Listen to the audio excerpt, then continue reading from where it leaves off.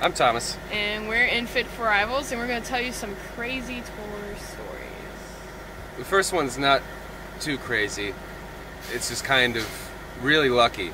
So we were touring one of our first tours, playing to nobody, selling nothing to anybody, and we had no money. We had a few $100s, but it wasn't enough to make it to Texas, and we were in Biloxi, where there's casinos, and this casino was cool because if you played the penny slots, you could drink whatever you wanted for free. They oh, you're betting a penny here. And White Russians all night. Here's Blue Label. It's $200 bottle. We don't care. And so we did that, and we knew we weren't going to make it to Texas, but we bet all of our merch money on Black at Roulette, and we won. So then we continued being a band because it was going to be over at that point, I think. And then our second story, Ham Sandwiches was our tour manager. Ham Sandwiches had never been a tour manager before. No.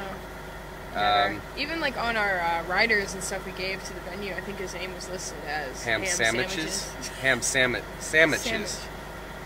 S-A-M-M? I-C-H-E-S? C-H-E-S. You couldn't even spell sandwiches. It was Ham Sandwiches was his name.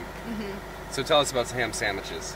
This is crazy. I mean, he's one of those dudes who's just up for doing absolutely anything. Like, setting himself on fire, tasering himself. He got the nickname Taser Tim for a while. So he would, like, try to sing songs and taser himself while he was singing the song. Anyway, we're like on Whitney this... Houston? Yeah, Whitney Houston, the I Will Always Love You song he tried to do all the time.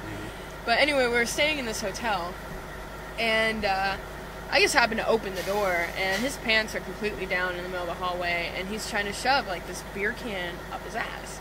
And I step out, I'm like, what is this going on? I look to my right, there's a bunch of people in the hallway, and then I see, like, the security guy all the way at the end of the hallway. It's just like, whoop, alright, well, and everyone tried to rush in the room. Hide the beer can episode, but yeah. We were busted.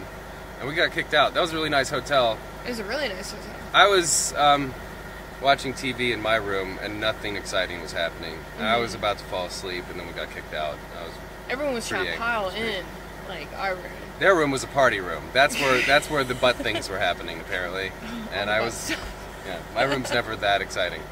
And that's life on the road. What is that?